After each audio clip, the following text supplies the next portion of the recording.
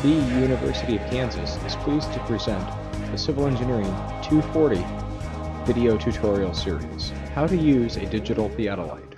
The digital theodolite is a common surveyor's tool frequently used for topographic surveying. The instrument is capable of finding both horizontal and vertical angles, and when combined with stadia techniques, can be used to calculate horizontal distances and differential elevations. For this tutorial, we're going to determine the horizontal angle by repetition between the two red lines you see on the screen on the Learned Hall front lawn, the angle ABC. The survey team begins by locating the vertex of the angle to be determined. In this case, it's marked with a yellow traverse cap.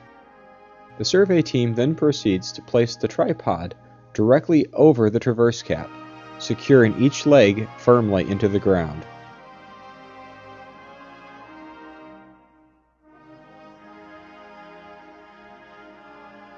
The team then carefully removes the digital theodolite from the case and places it atop the tripod, securing the bolt firmly into the base of the instrument.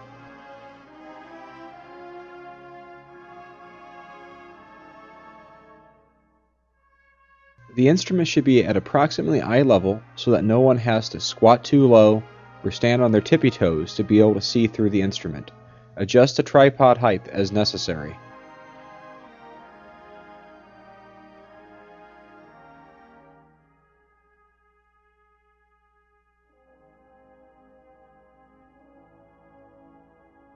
Once the height of the tripod has been made comfortable for the team, it is important to make sure that the instrument is directly over the traverse cap.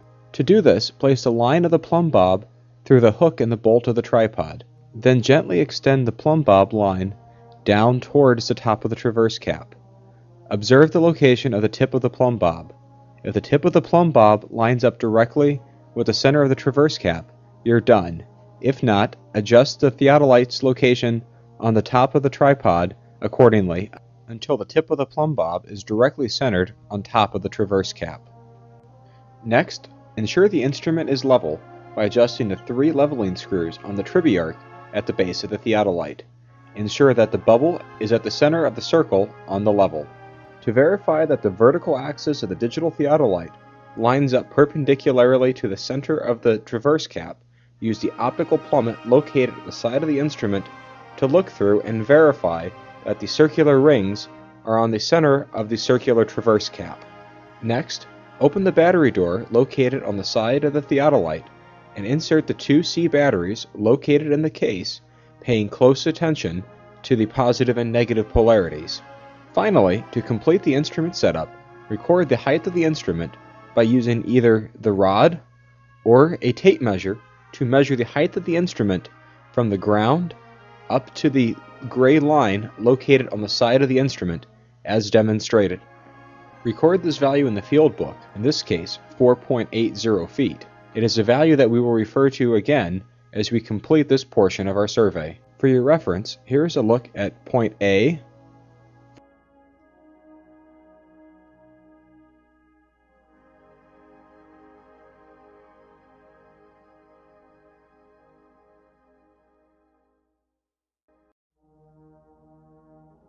followed by point C. We will be turning the angle to the right to form angle ABC. We are now ready to begin surveying. To begin, the instrument operator removes the lens cap if they have not done so already and presses the red on button to activate the digital theodolite. Then the instrument operator sights the scope on a rod at point A, focusing specifically on the HI. Once the scope is very nearly sighted on the HI at the rod at point A, the instrument operator will then rotate the horizontal and vertical angle locking dials on the instrument to hold the angle. Fine adjustments may be made by rotating the dials immediately behind the locking knobs. Once the instrument has been carefully focused on the HI and the horizontal and vertical angles have been finely adjusted and locked, the operator will then press the zero set button on the instrument twice to zero out the horizontal angle. Next, the instrument operator looks through the scope and observes the upper and lower stadia readings and records those values into the field book. The upper stadia reading minus the lower stadia reading is your S value for point A. Also record the vertical angle shown on the instrument. Next, we will proceed to turn the angle to the right by unlocking the horizontal and vertical locks and then rotating the scope to be directed towards the rod at point B. At point B, we will once again focus the scope directly on the HI. Once the scope is focused on the HI, rotate the horizontal and vertical locks and use the fine adjustment knobs as necessary to zero in specifically on the HI as best as possible. Proceed to write in the field book the horizontal and vertical angle readings provided by the instrument. This will be your first unplunged horizontal angle. Next, proceed to place a hold on the horizontal angle by pressing the play-pause button on the instrument twice.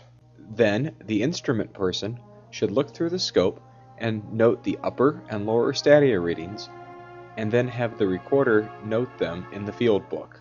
Next, we will proceed to unlock the vertical angle lock and then rotate the scope 180 degrees so as to plunge the scope, and then we will unlock the horizontal angle lock and rotate the instrument so that the front of the scope is now pointed towards point A. Once the rod person has returned to point A, the instrument person may proceed to fine-tune the instrument back on the HI. Notice that the instrument controls are now facing away from you. Now proceed to rotate the horizontal and vertical angle locks, and then proceed to read the upper and lower stadia readings as well as the vertical angle off the instrument and record in the field book as a secondary measurement at point A. The objective now is to turn the angle to the right a second time. So, we will now have to unlock the horizontal angle by pressing the play-pause button once on the front of the instrument. Now that the horizontal angle reading of the instrument is active, we will proceed to turn the horizontal angle a second time by turning the instrument to look at the HI. The effect of this is that the instrument will now report approximately double the horizontal angle reading as was previously reported before for this same angle. Once the instrument is fully sighted in on the HI, the vertical angle reported should be approximately the same as before. Proceed to lock the instrument and record the horizontal, vertical angles, as well as the upper and lower stadia readings at point B. Remember, this is a plunged horizontal angle. To further reduce error, the survey team may turn this angle a third time, a fourth time, plunging the angle alternatingly just as we did between the first and second angle. This should always be done in pairs so that there is an even number of angle turns. Bear in mind also that once the instrument has turned 360 degrees, it will revert back to 0, so you may have to add multiples of 360 onto your horizontal angle to ascertain the correct angle reading. This completes the process for angle A, B, C. Continue on for each subsequent angle on your traverse polygon. Once the team is done with the instrument, place the lens cap back on the scope and remove the batteries. Gently remove the instrument from the tripod and return to the case. Remove the tripod from the ground, collapsing it, and picking up any trash that you may have accumulated in the field.